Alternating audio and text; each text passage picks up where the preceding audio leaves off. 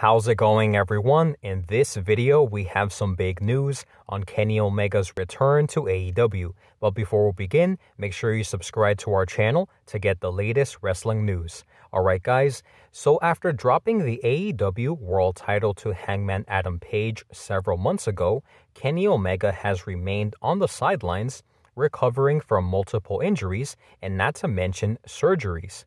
However, it now looks like his big return is expected to take place before the company's biggest pay-per-view event, because according to a new report from Sean Ross Sapp of Fightful.com, AEW has tentative plans for Kenny Omega to return in time for AEW All Out in early September to team up with the Young Bucks in a 6-man tag team match.